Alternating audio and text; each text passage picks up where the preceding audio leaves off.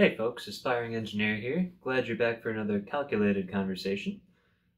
I just have a few points to talk about today. Number one, time has been just flying by, so I know 4 years seems like a lot, but at this pace, it's going to get done by probably tomorrow. With all these assignments and readings and things that are going on, it's really easy to focus on the now, and I'm trying to catch all the details. I know I probably won't be able to catch all of them, but at least I'm trying, and that's actually helping time go by really quickly. Not that it needs to, because this is kind of fun. I used to have this weird worry in high school about whether or not I would remember something far into the future, and I guess it was kind of a way to gauge how well I was learning. But it's weird because if you don't understand something in the now, you're never going to understand it in the future. So I guess the solution to that, I don't know if maybe you also have the similar struggle, is if you don't learn it now, you can't learn it in the future, or can't remember it in the future. So I say the best thing to know if you like something is to try it. Now, there are a few things going on campus that I'm really excited that I can be a part of. One of them I've talked about in my blog already is the Robotics Club. We just had a meeting. Unfortunately, it was a Zoom meeting because, COVID, but yeah, we just had a meeting. Sounds like there are two ways to go with that, and I'm going to do both of them, at least up front. One of them, you get to build like things on campus, like a t-shirt shooter, and you get to mentor and like volunteer at the VEX competitions across Maine. So that's kind of cool. And then the other one is participating in that NASA like digging rover competition that's been going on forever, where your robot is like supposedly launched to the moon and you've got to dig up ice samples. So that one sounds like a really neat challenge, and it sounds like people are going to be there to pass along their knowledge. So I am very excited about that one. I've also joined a couple of other clubs, some engineering, some swimming, fencing, and all sorts of things. I got a nice tip from one of the guys at the Robotics Club that there is a lab called AMC. It's essentially like a machine lab, machine shop type thing. I thought it was only for the mechanical engineering technology students, but it turns out that even mechanical engineering students like me can work there. So I plan to, very excited about that. I didn't think I'd ever have the chance.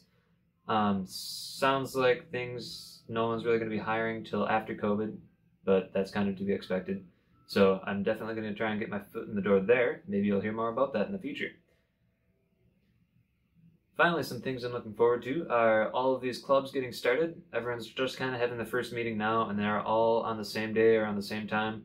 So eventually I'm hoping those meetings are going to get a little more scattered out. I'll be able to see more of what each club is about. Oh, I also did see 3D Printing Club. It's exactly what it sounds like. But you can also volunteer to be a lab technician to run the machines.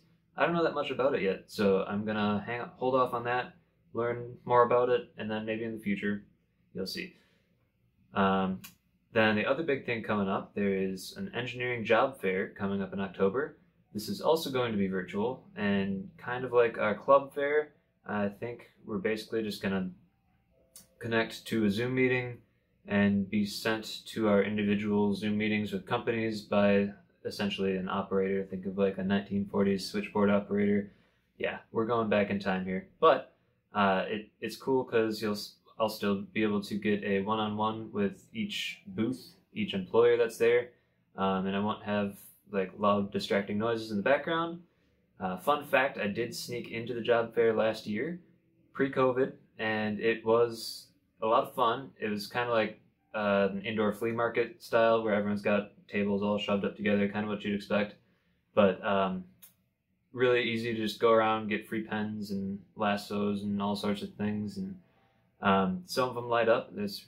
But more than that, I actually got to talk to some real people about real job opportunities.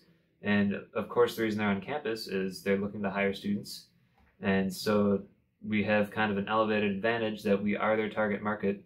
And I actually did get some really good tips. Not all of the co-ops and internships are just for juniors and seniors. Some are even for freshmen and sophomores. So I'm definitely going to be applying to those and hoping to get something over the summer. If not, I guess I'll just be working like every other summer. That's all I have for you guys today. This is the Aspiring Engineer signing off. Don't forget to subscribe so you know when I have more content coming back for you.